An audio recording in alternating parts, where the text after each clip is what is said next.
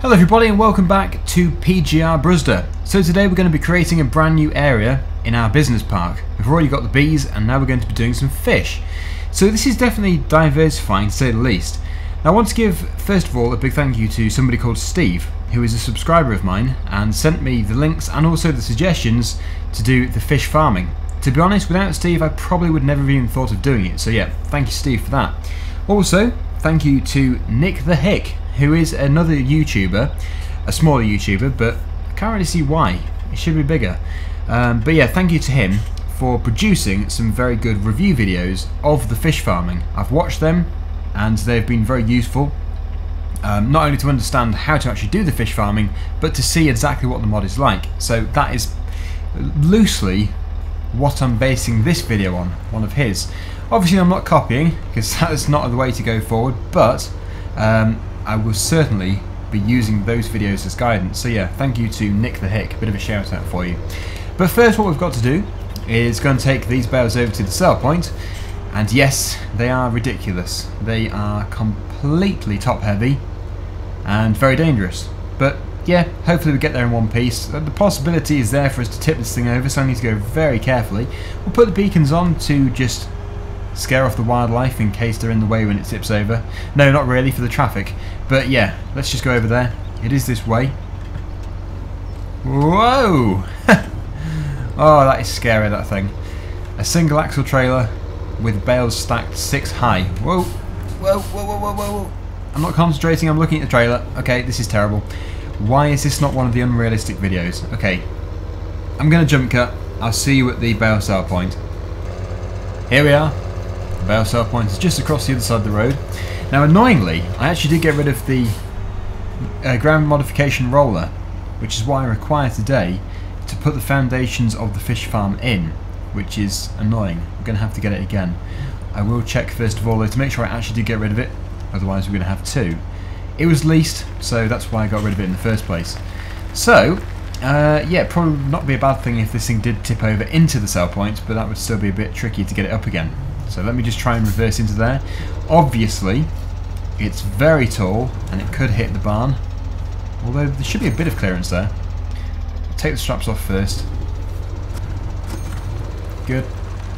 Perfect. Okay, we now have an empty trailer.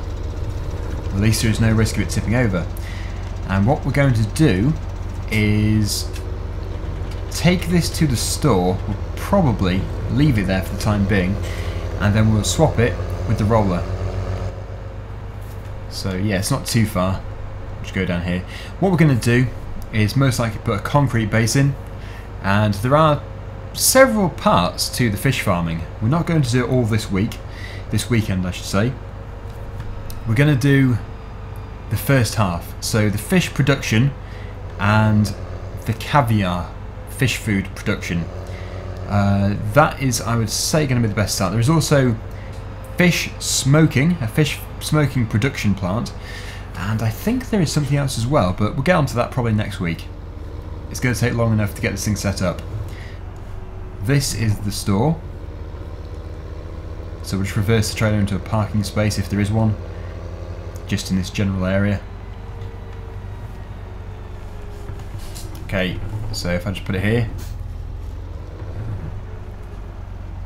Good. And then I'll just check. Yep, I did in fact get rid of it. So miscellaneous, and it is this one here. We can choose a different colour. Which colour should we go with? Probably blue. No real reason for it. It puts the price up, but it just keeps it a bit different. I think you can actually use this thing on the front, which may be easier. We do have a front 3-point linkage, so we'll stick it on there if we line up correctly.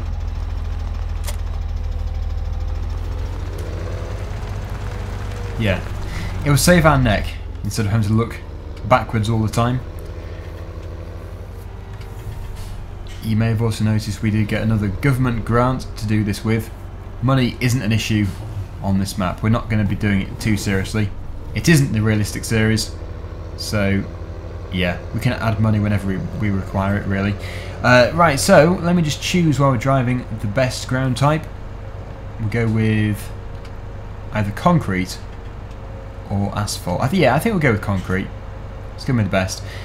Grass removal, yes.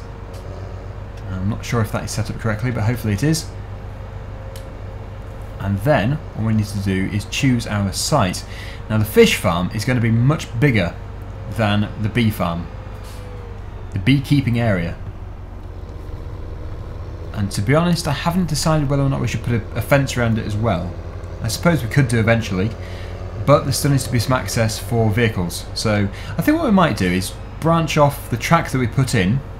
I'll probably create the entrance now off this gravel track. It can start pretty much straight away after the bees, although we'll leave this section here before that pole over there in case we have to expand the bee farm. So yeah, we'll put it here. The entrance can come in from this way, like this. It's not going to be totally on the track, and it can also come in from the other way as well, leaving a grass triangle in the middle.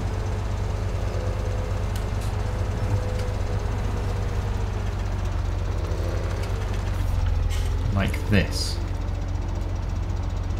And then we will turn, and the bee production plant can... oh sorry, this is the fish production plant. Can be just up here somewhere. Talking about bees though, I've got bees in my head. What we should do is just make sure there are no hives which need to be put into the bee houses. Because the production, I think, does... it might not stop, but it slows down, I think, if you don't move them out of the way. The same with the fish farm production. Whenever you're producing the fish or the fish food. Okay, so let me just go around here. This can be one building in this area. Seems a bit of a shame turning all the grassland into concrete, but we're expanding. The business is diversifying. Now if you're thinking or wondering what we're going to be using to create the fish, well, it's not too involved. What you need is water, obviously, and lots of it. And I think you need corn as well, but we'll be doing all that tomorrow. We won't be able to get onto that today. This is just the setting up. The setting up will take a little while. We've also got some more bales to sell, so we may be doing some of that today as well. But if we can just get the buildings in place, that would be fantastic, and then tomorrow we'll be actually producing the fish, and the fish are actually required as well for the caviar.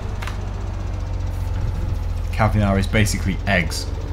So yeah, you may have eaten some before. Quite expensive.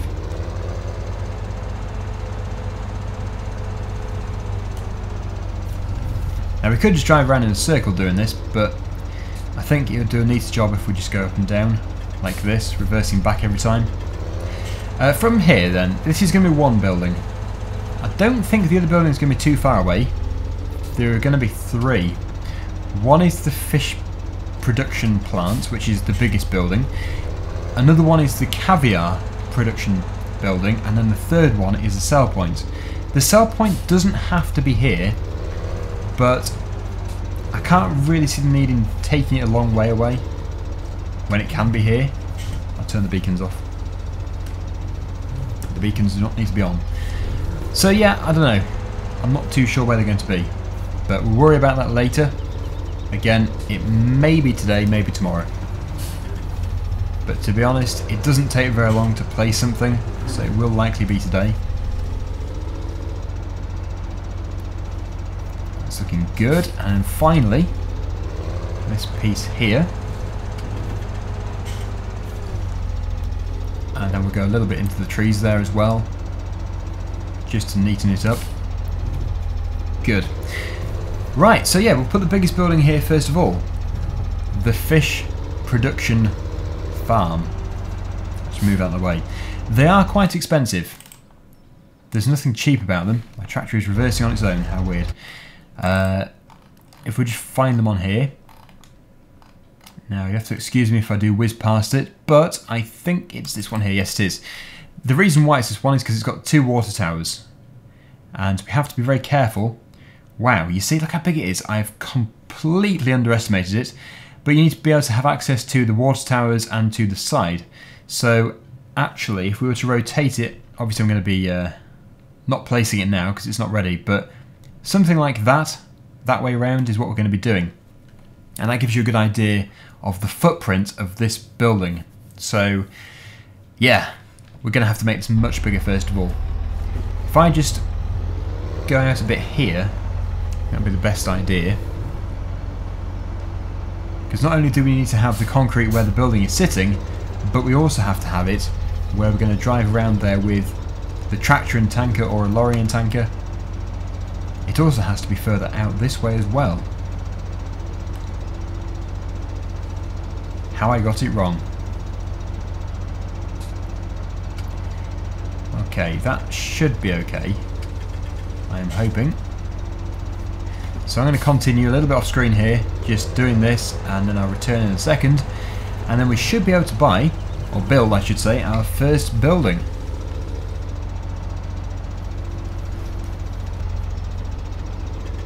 That's all done. Okay, so now it's ready for the production plant to be placed. I'm just going to reverse out of the way. And I'm actually really excited about doing this. I think it's going to be very exciting when we have the two different businesses set up here. We've got the bees and then the fish, and then if we do diversify again and do the fish smoking, that's going to be another thing to do, so it's going to be very exciting. Right, okay, so again it needs to be rotated. I don't know the best way to rotate it. Maybe, yeah, because we have to have access to there too. Yeah, like that. That's going to be the best way. We don't have to go right to the back there, so that should be fine, I'm hoping. About here. Let's just hope I did place it in the correct place, otherwise it's going to be a bit of a disaster. But that's looking pretty good. We can access all these different triggers here. Yeah, it still sticks out a bit. Wow, that is ridiculous. Okay, so once again I'm going to go off screen in a second, and I'm just going to finish off tidying it all up, laying some more concrete. It's floating a little bit, but you can't really get it perfect. There we go, once again, that is all done, and I've just decided that actually we could put some more interesting things in the areas where it's not required. I should have picked it up. Just going to cycle through. Yeah, meadow. We could put that back to meadow just here. I will just tidy up the bit I just changed a second ago. But let me just see. Yeah. Let me just take a closer look. Yeah, it looks alright. But we could obviously do anything here. We could choose a lawn, cultivated, ploughed, anything. Anything at all. Yeah, I put a lawn in, just there. It makes it look neater, and actually we could, if we wanted to, possibly put a tree in, but it just depends how close to this building it's going to allow us to do that. But that's not a priority. What we do need to prioritise is actually getting this thing going. So back to concrete, and I'll just neaten it up here. There we go. Okay, so now all we have to do is get the Caviar production area and the sell point, which should probably be opposite here, because the pallets will be coming off the front of this building, and then they can go into the other building to be turned into fish food. Now I know for a fact this other one is much smaller, so we don't have to go over the top.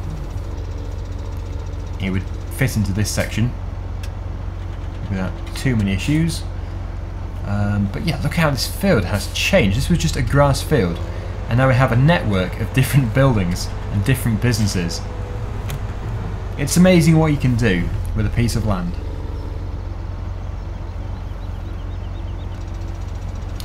And there we go. It's done. Now what we have to do is buy the correct building. Oh, by the way, this thing is going to keep creeping backwards. By the way, this thing here is another sell point for fish, in case you're wondering. But the thing we're going to be looking for really is this one here, Caviar production. So again, we need to make sure the triggers are accessible from the concreted sides and not from the other sides. It looks like this actually requires 3 to be accessible, so we may have to just expand the concrete area. And then I think eventually we may well put some fencing around here, but we just need to know the footprint first to make sure everything fits in. So yeah, if I just put this roller down and then concrete this area, we'll try and make it a bit more square. That'll be better for when it comes to fencing as well. I will, of course, put the cell point in, but while doing this, I'm going to have a think about where the best place for it is. Probably going back towards the road. Once again, we're done here. So that's all looking fairly neat. If you imagine a boundary with the fence here, it will look incredibly tidy. Just looking at this section, I really don't need to go over the top with this, but I think that that has been turned to concrete where it doesn't need to be. So we could just tidy that up, but it is just, you know, unnecessary completely. I just choose the correct texture. It's possibly meadow. Oh no, that is different again. Well, it doesn't matter too much. We'll put a curve on here so that if we have any lorries, they're not going to have to try and struggle around the corner. And I think we probably will have lorries because we're going to be having a lot of water deliveries.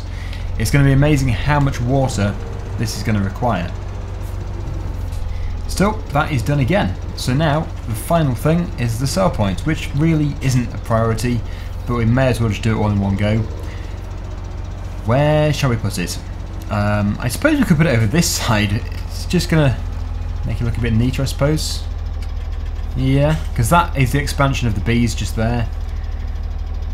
Dunno. I will have a think.